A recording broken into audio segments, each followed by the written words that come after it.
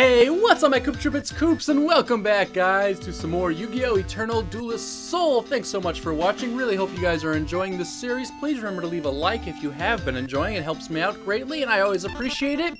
Now we're moving on to Tea after defeating soundly Tristan Taylor. It's time for Tea Gardner. You really want to duel with me? Me? Wow. Okay, I'm gonna make you sorry you ever met me. Okay, I'm ready. Let's start this battle. Alright, let's go ahead and do this. And I won again because I'm awesome. Let's go second to go this time. The reason I like going second is because I can actually start attacking. But first isn't bad either. You can lay down a defensive card and go that route. So draw. Tea is going to throw down a card in defensive mode. Alright.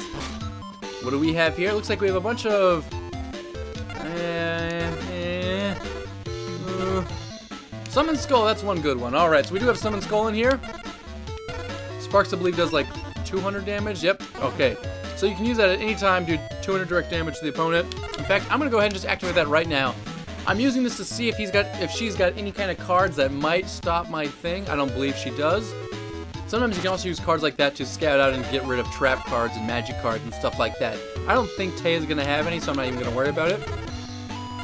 Alright, none of my cards have a super high defense, unfortunately.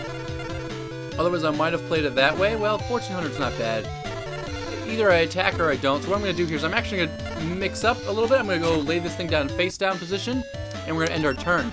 I'm hoping Tea will change her card to attack position now that I didn't attack yet, but we're going to find out what she does.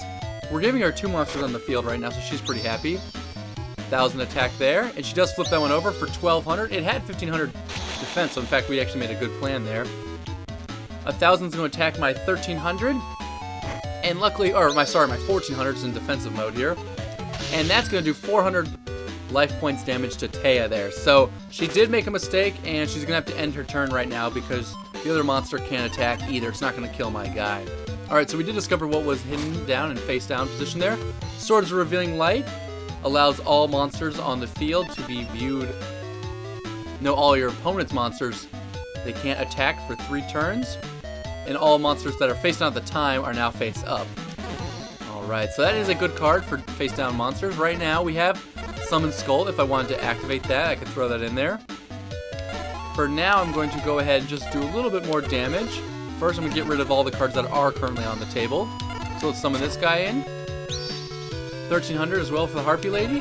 This one also, the Feral Imp, has 1,300. Now we're going to go into battle phase. Unfortunately for Tea, because she switched her Beaver Warrior there, which did actually have 1,500 defensive points. I wouldn't actually have been able to kill it at this point in time in the game.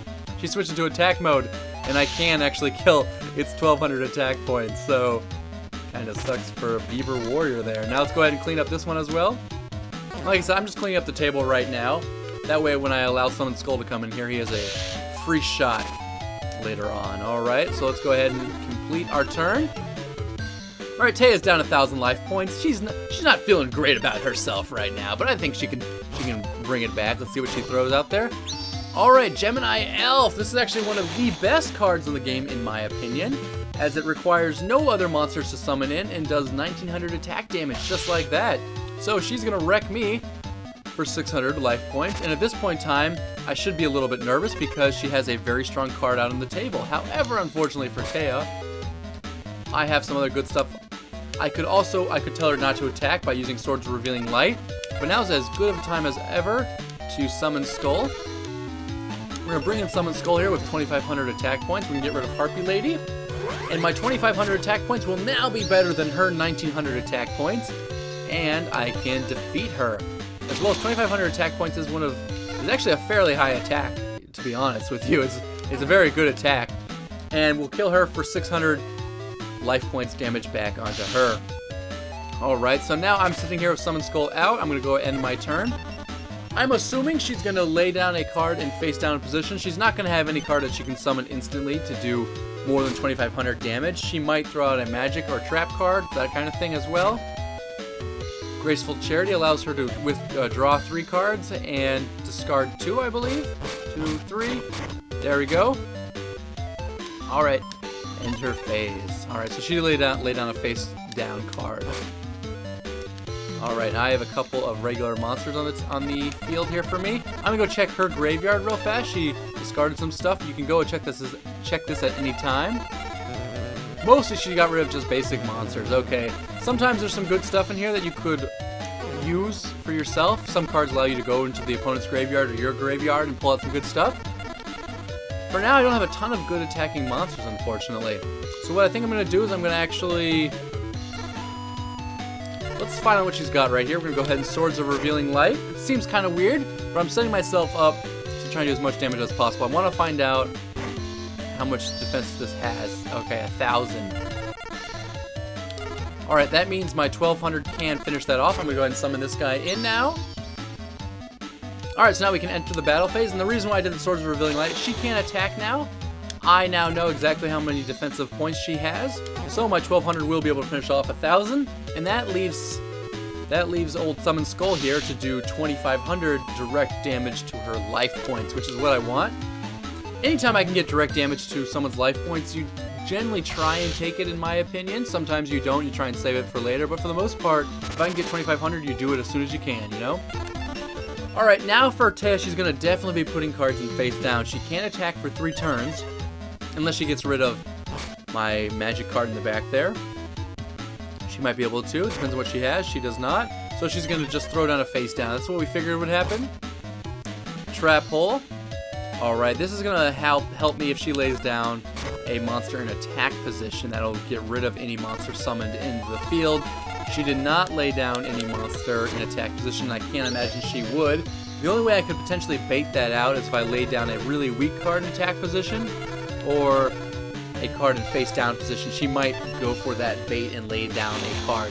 However, for now, I'm going to go risk it once more. I'm going to attack with 1,200 points.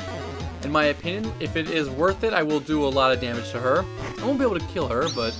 Alright, that has 1,200 defense.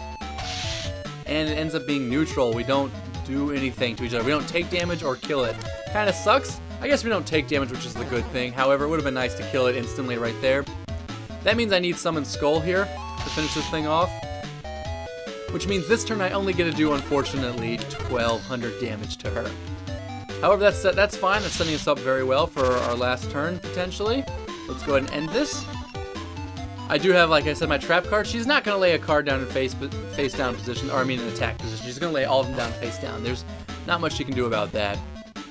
She can't even attack me because of my Swords of Revealing Light in the back. So the game's kind of rough for her right now. Alright, I got Black Pendant to come in here. That's great for me, as this does 500 more damage. Yep. This is a really great card. I can either overkill and add it to Summon Skull for 3,000 damage, which would insta-kill, or I think I add it to one of these cards, because right now 1,200 is 2,400, meaning I couldn't win the game right now. If I add it to Summon Skull, I will. Well, Summon Skull can already attack and definitely kill this thing. But here's what I'm gonna do. Normally you add them to the strongest card, that way you're looking even scarier. And I could do that, which would instantly kill her. Or I add to one of these cards, use Summon Skull to kill whatever's there, and then these 2 cards can finish off the remainder. That would be another plan right there as well, because 2,500 will kill whatever she's got laying down. And then 1,200 plus 1,200 isn't 24, but plus 500 would be enough to kill it. So I could do it either way, so I think what I will do is I will do it that way. It's a bit different. Normally you would never add Black Pendant or anything like that to one of those kind of cards. You try and add to your strongest card to make it very scary and very impossible to beat. However, I know at max she's going to lay down a 2,000 defensive monster, so I'm going to do 2,500 damage here. It was only 1,400. However, still my 1,200 would not have been able to kill that. You know, that's the good news there. We're going to go ahead and attack this now, and as long as she has nothing else in her deck, I should be able to finish her off with these last 2 attacks. There we go. Alright, 1,700 damage, and Tea Gardner is going down. We win! Victory, guys! Peace, what's up? Oops, I lost. I'll ask Yugi to take a look at my deck again. I'm telling you, next time I will definitely win. Yeah, whatever. Cry some salty tears, Tea. We won! We're getting this deck here. Wood Remains, Hard Armor, Urabai, Man-Eater, and the Carbonala Warrior. also a fusion monster, it looks like. This actually is a decent card. We will definitely be throwing that into our deck for now. Some of these other ones are not bad, maybe 1200 defense. I think I have some other crappy cards in my deck that I could probably switch out for these. There was nothing really amazing here, unfortunately, but a couple of okay things. Alright guys, that's it for this episode. I really hope once again that you enjoyed. Please remember to leave a like I said before. It helps me out. And I will see you guys next time where we take on, I think it's Joey Wheeler next time. Old Joey. Alright, till then guys. Peace.